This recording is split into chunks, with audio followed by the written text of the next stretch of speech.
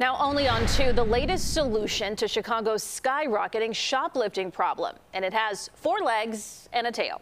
He's a gun-sniffing dog. Our Tara Molina live from Neiman Marcus on the Mag Mile. Tara, a dog found a gun there and that got you digging.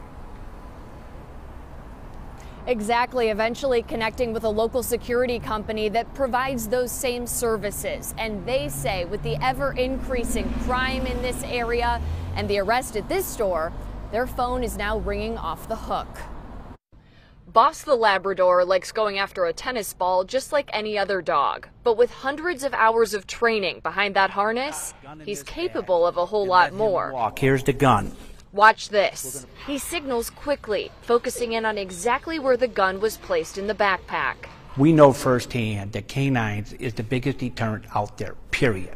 Tim Clancy leads Action K-9 security and more than 70 trained dogs like Boss. Here for more than 30 years, they work with the city and have security contracts with Chicago institutions like McCormick Place and Navy Pier.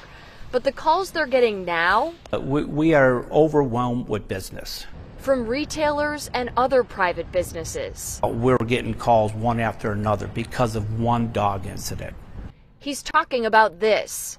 24-year-old Derek Latham arrested just outside Neiman Marcus earlier this month, thanks to a gun-sniffing dog providing store security.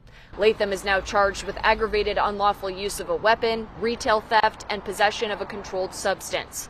A spokesperson for the department store told us in a statement, quote, "In addition to Neiman's full-time in-store security, we're now working with a private security firm and its K-9 unit for weapons detection."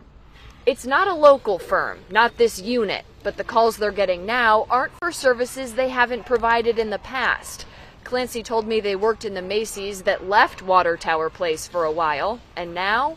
So there's a big trend here about how to protect your stores so you don't leave Chicago.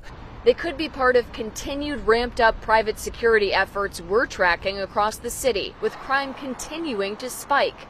We found that retail theft is up 145% here on the near north side this year, with more than 330 cases, making it the hardest hit area of the city. We're bringing something more to the table to deter anyone, including up to 3, 4, and 5 individuals from coming in and smash and grab. And Clancy told me they're working on plans right now where they could have one team work in multiple stores in a day. We'll continue to track that, but for now, you can find more of our coverage of this issue and the solutions that have been put in place to try to fix it in this story on our website right now. Reporting live in the city's Mag Mile, I'm Tara Molina, CBS 2 News. Tara, thank you.